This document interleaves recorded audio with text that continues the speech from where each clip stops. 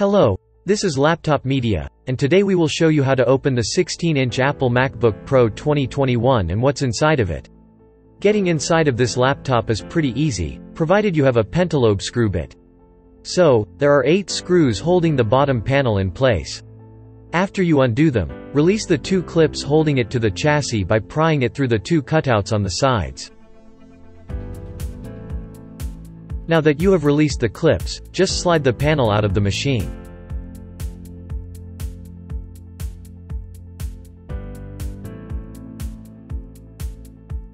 Unfortunately, there is nothing much to do here, except for peeking inside.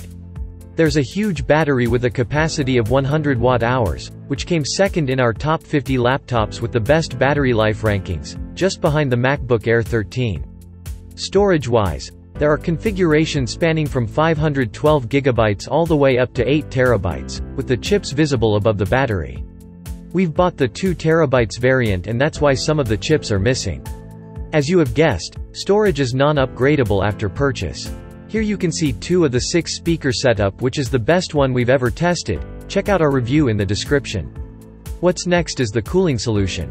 Apparently, Apple thinks that 1 heat pipe is enough, and 2 turbine-style fans are leaving the hot air behind the laptop.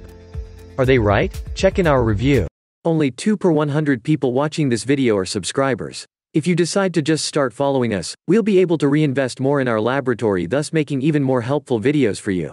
Thank you, you're awesome. In the center is the M1 Pro or M1 Max system on a chip. In our case it's the latter. You can also see the memory modules, of course, non-upgradable.